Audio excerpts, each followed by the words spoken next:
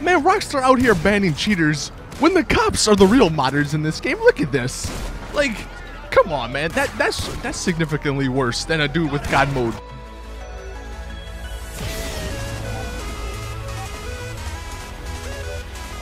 Anyway, what's up, everyone? Saintsfan back again with another episode of the Rockstar Logic. Hopefully, you guys had a good week and start of the weekend. As always with these videos, if you want to submit your own Rockstar Logic, just go on Twitter or either in the comment section.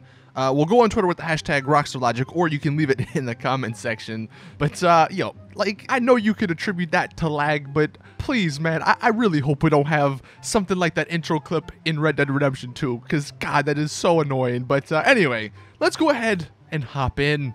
So, first and foremost, I want to start with the GP1. See, here I'm thinking, we're 3 years into the game, and some of these problems just wouldn't happen anymore, you know? Rockstar have learned their lesson, but they're out there to prove me wrong, it seems. We're gonna do a quick rapid fire on the GP1's Rockstar Logics. First off, why does your guy go for the door handle when there is no door handle? There's apparently a button you press to open the doors.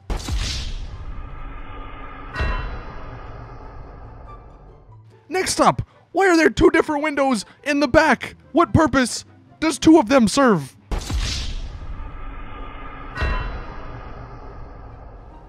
Third, the steering wheel goes through your legs. Why does that still happen? Fourth, why does this still happen? Look at the gauges. I still can't see them.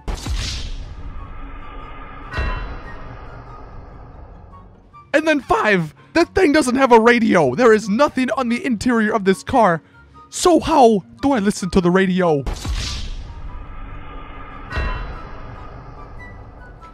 Alright, glad we got those out the way. Like I said, man, Rockstar, they still surprise me. Anyway, let's hop into some of the other Rockstar Logics that are not on the GP1. First off, we had this happen with Lamar the other week, or a few weeks ago. But the assistant is just as bad. You were standing right next to her, or him, depending on which one you have. You go and call them, maybe just to see if their phone's working, and they don't answer. They are right there, and they say they are busy. I can't take your call right now. Please try again later. You were not doing a damn thing, lady, so answer your freaking phone. So, we going to have a good week? This is a good one. I don't know. I guess this is just Rockstar for you. They have no turbo on sale. Like, the none option is on sale. Only Rockstar could pull that off.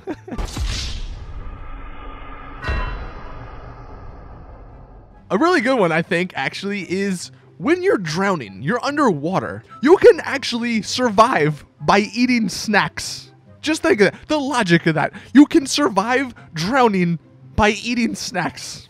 Only in this game, man.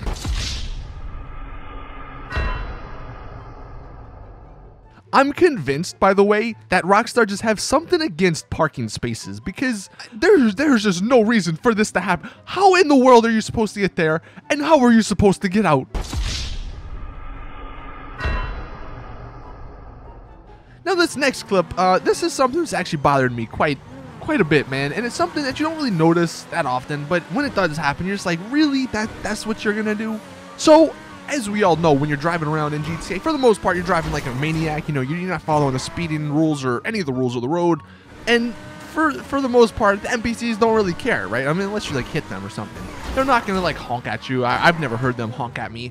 But when you decide to actually follow the rules of the road and you're just driving around like a normal person, then all of a sudden every NPC becomes a dickhead and they just blow their horn, start yelling at you and stuff. Why do they do this, Rockstar?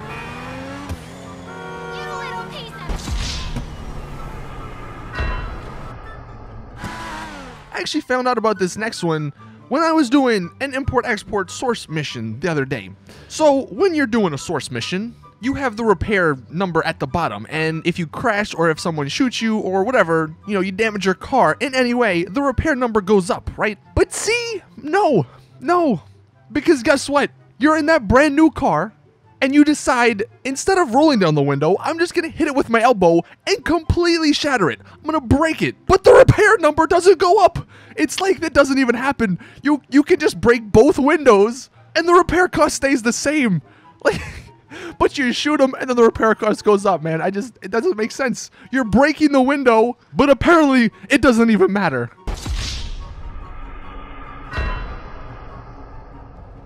And then this final one we have is actually pretty damn funny. I've never noticed this, but I'm glad to the person who sent this in. I'm glad you did send this in. So in the Dominator, right?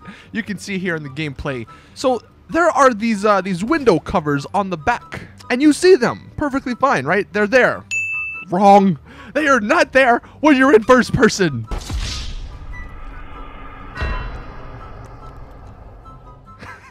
I think his reaction, just like flipping out, makes that clip, man.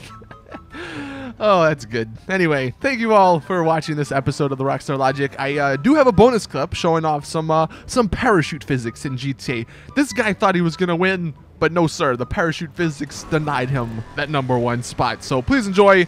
Thank you all. Like I said, let me know your Rockstar Logics in the comments or on Twitter with the hashtag Rockstar Logic. And as always, I will see you guys in the next one.